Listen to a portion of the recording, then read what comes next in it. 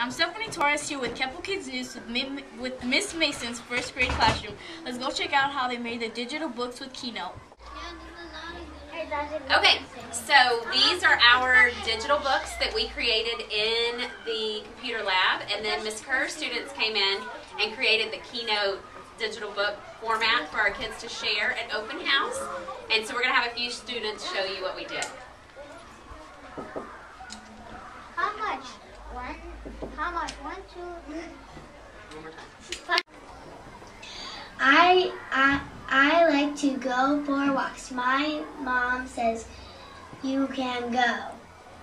Very nice. Good job. Whoa, that was so cool how first graders already learned how to use digital books with Keynote. Signing you off, I'm Stephanie Torres with Keppel Kids News.